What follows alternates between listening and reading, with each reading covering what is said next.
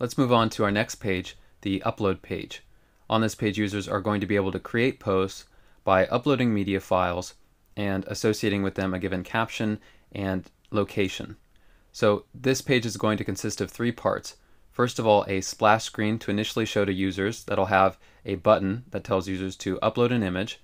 Next, when they choose to upload an image, we'll show them a modal that'll give them the options to either take a photo with their device, choose a photo that's already in their image gallery, and then once they select a file, we'll move on to another page, another screen, where we're going to display a preview of that image and give them a text input to provide a caption related to the image as well as their location. We'll add geolocation so we can detect the current location of the user's device, and of course when a user posts an image, we'll upload the media file and then get back a URL which will associate with the post that will add to a post collection in our Firestore database. So it seems like a lot of steps, but this is going to be pretty simple to set up.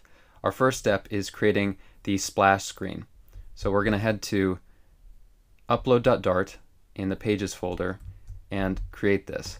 From our build function, we're going to return the result of a new function called build splash screen. And this function is going to return a container.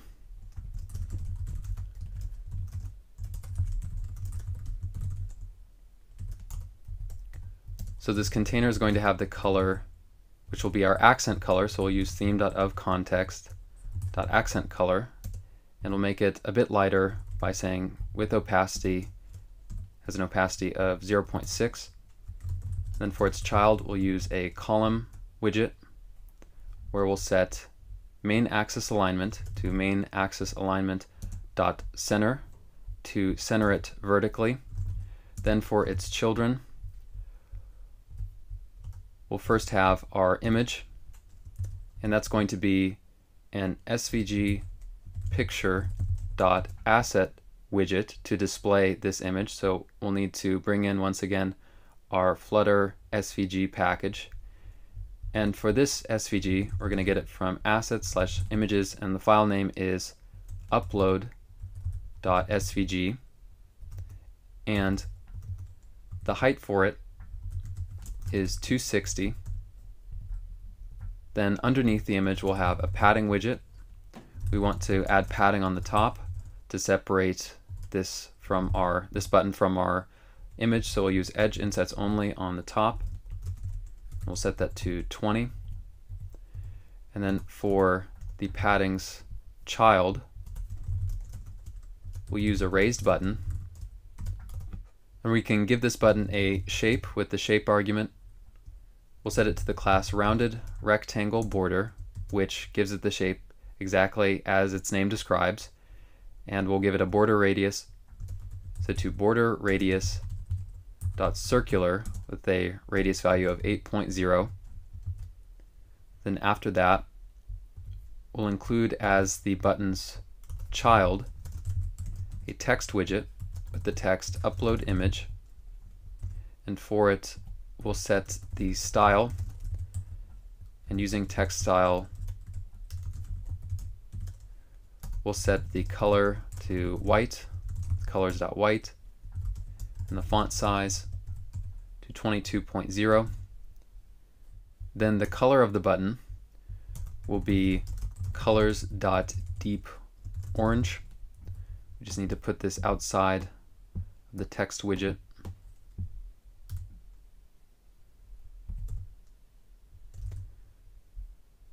And then for onPressed, we want to execute a new function which we'll call select image, and we need to pass through to this function context in order to make our modal work.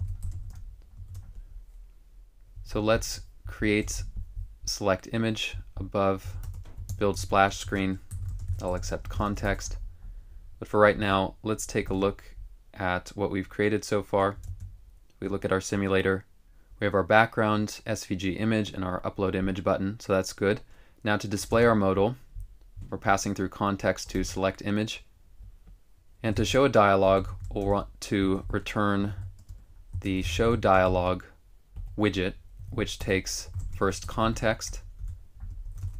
So we'll rename the context that we're passing through to this function parent context. We need to pass through a parent context here, and we'll get a different context within our builder function right here. So here we'll get normal context, and from show dialog we'll return a simple dialog where the title of it will be a text widget that says create post. Then for its children we'll have our different options that we mentioned. So we'll have a simple dialog option where the first child will have the text photo with camera. We'll copy this, and for the next option this will be image from gallery, and after that simply cancel to close the dialog. So each of these options will have an onPressed function associated with it, and the easiest one to perform is the cancel option. So in order to remove our dialog, we can just do so by executing navigator.pop and passing in the context that we're getting from the builder. Next, we'll take care of photo with camera. For its onPressed, we'll execute a function that we'll call handle take photo, and we'll make this above select image. First of all, we'll call navigator.pop with our context. We don't need to pass it through to this function, but that's just to remove the dialog. Then we'll use the image picker, which we'll need to import from the image picker dependency. Then we'll use the method pickImage, and this is an async operation, so we'll need to make this an async function, and we'll await imagePicker.pickImage, and we need to specify a source, and that will be the camera, so that will come from imagePicker.camera, or rather imageSource.camera. And then we can set a max width and height for the image that we select. So for the max height, that'll be 675, and the max width 960. And then after that, after we picked our image, we'll get back a file.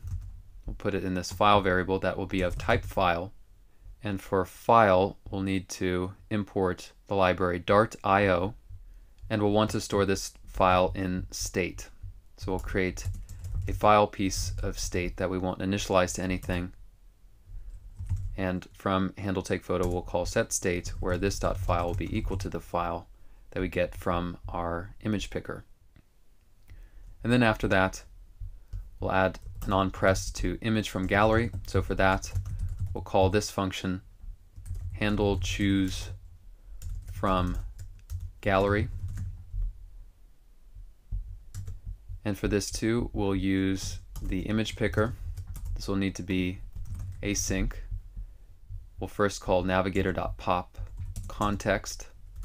Then after that, we'll await imagePicker.pickImage, but this time the source is going to be from imageSource.gallery instead of camera.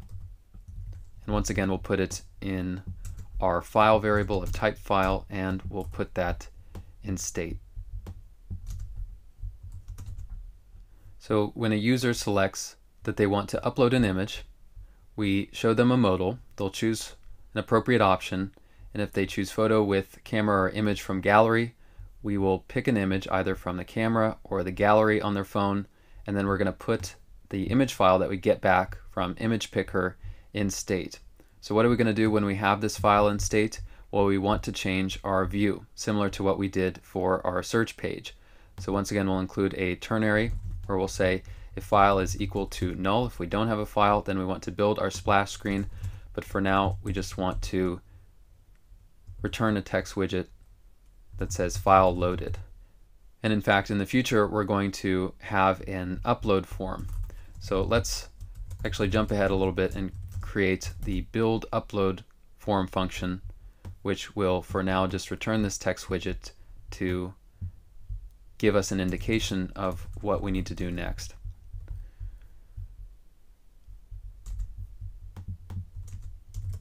So now let's save upload.dart, and we'll open our simulator. We'll choose upload image.